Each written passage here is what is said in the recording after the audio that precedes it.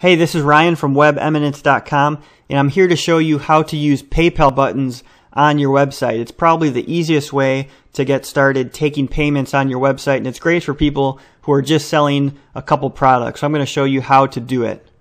So I'm here on a demo WordPress website, and I created this simple page to show you how to add a PayPal button to your site. This is an example of if I were to sell t-shirts and I just put a picture up with some basic description text of how a product page might look. And then I want to put a PayPal button right here so people can order the product. And you will need to have a PayPal Premier or business account to accept payments using PayPal buttons. So if you have a personal account, you'll just need to upgrade to a business or Premier account. So when you log into PayPal, you're going to land on a screen like this. And usually what you're going to need to find is the Tools menu. So if I click on Tools, this page may change in the future, but usually you're going to look for Merchant Services or something like that. But right now it says PayPal Buttons. So I'm going to go ahead and click on PayPal Buttons. It's going to show me this video, and I'm going to go ahead and click Create a Button. That's going to take me to this page where I actually can start creating the button. So let me just quickly go through some of the different options they give you on this screen. They have a shopping cart that allows your website visitors to add different products to the cart and then change quantities and view the total. This is good for people who are selling several different products on their website. They have a Buy Now button, which is what most people will use, which is great for just selling one or two products on your site. They have donations, gift certificates that track the gift certificate process for you, so you can give out gift certificates and then people can redeem them through PayPal. You can do subscriptions, which is monthly billing, automatic billing, which requires an upgrade on your account, and then installment plans, which I've never used before but must just be allowing people to pay in installments rather than all at once. So let's just go through here as if I was selling t-shirts. So I'm just going to say item name is t-shirts. You can use an item ID just to identify the product. That's optional. I'm going to make the price $10, 10 US dollars. You can set different currencies here. Here you can customize the button. I'm going to add a drop-down menu. And the name of this drop-down menu is going to be color so that people can choose from 3 different color t-shirts. So I'm going to do red, white, and blue. And you can set different prices for different options. I'm going to make them all 10. Click done. And then on the right you'll be able to preview what your button will look like. I'm going to go back and set this to a Buy Now button rather than the Cart button. You can add another drop-down menu if you'd like. You can add a text field if you want people to type in just one line of text, like maybe if they were going to put their name on the shirt, you can add that there. Then you can customize the appearance and text on the button. So I can use a smaller button. I can display credit card logos or take them off. You can change the language and change the button text from Buy Now to Pay Now. You can also use your own button image that you create or download from somewhere else. You can add a tax rate manually, or you can use saved values from your PayPal profile, and this allows you to set different tax rates for different geographical areas like states or countries. I'm just going to leave it on saved values for now. This section allows you to choose to use your primary email address or your merchant account ID, and the most secure thing to do is just use your merchant account ID here. So just leave it set to this top option. The next section is optional. It's step 2. You can track inventory, profit, and loss. The first box is probably good to have checked because it'll save your button in your PayPal account so you can go back and edit it later. I'll show you how to do that after we create the button. You can also track inventory if you want to keep track of stock, like if you have 10 shirts and you want to get an email alert when your stock is low, you can use this here. You can also track profits and losses, which I won't show you here. And then step 3 has some advanced features that you may want to use, like do you want to let your customer change order quantities or have your customer add special instructions in a message to you? You can put yes or no. And you could change the prompt that's given in the special instructions box. You can enter whether or not you need a customer shipping address, like if it's a digital product and you're emailing it to someone, you'd probably just want to mark no because you won't need a shipping address.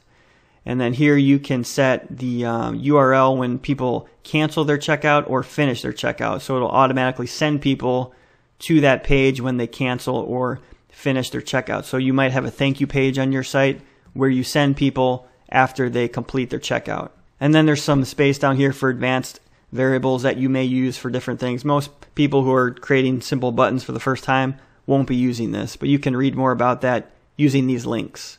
So once you're all done, you can click Create Button, and they're going to give you instructions for adding the button to your page. But basically what you need to do is copy all this code and paste it onto your website where you want your button to go. So you can click Select Code to select all of the code, and then right click and click Copy, or press Control-C or Command-C on a Mac. And I'm going to go back to my WordPress site, and regardless of where you're building your site, you can just add the code into the HTML of your page. In WordPress, you would click on the Text tab and just enter the code where you want it to go. So I'm going to put it right under my product description and click Update. Now if I go to my live site and click Refresh or press F5, I can scroll down and you'll see the PayPal button is now down here. You'd obviously have to do some formatting if you wanted to, keep it up here, so you can use HTML to do some alignment. I may do another video on that. So here you see the color option. People can select red, white, or blue, and then they click Buy Now, and it's going to actually take them to a secure site at PayPal.com to make their payment. So you can customize some of these options. You can add a logo or change your name up here. That's basically going to be your business name on your PayPal account. Here's the order summary for your customer, and they'll see the product description, price, and the quantity and options they selected. Here's a shipping and handling of $3 and the total. So then people can choose to either pay with their PayPal account, and if they want to do that, they would just log in here, and then they can pay with their PayPal balance or any of their payment options within their PayPal account. If they don't have a PayPal account, they can just click Pay with a debit or credit card.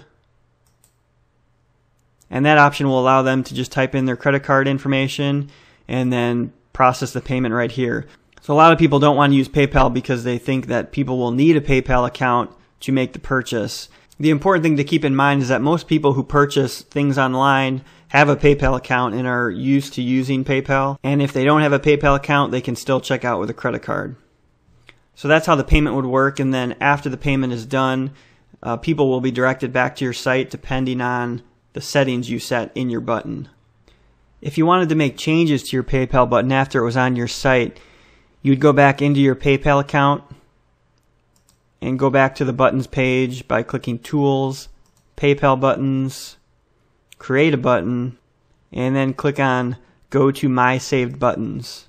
That's going to show you a list of all the buttons you've created. Here you'll see the T-shirts button. I'm going to click on Action drop-down menu and click on Edit button. And most of the things on here will require you to repaste the code after you make the changes. So I already added a yellow option for $10. And I'm going to change the shipping to $5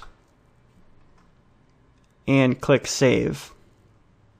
And you'll see the drop down still says red, white, blue because I'll need to repaste the code to add the yellow option, but the shipping probably was updated already. So if I click Buy Now, you'll see the shipping and handling says $5. So some things will be updated automatically in the code, but some elements of the button will need to be repasted in the code. So if I go back and grab the generated code, you'll see the yellow option is within the code.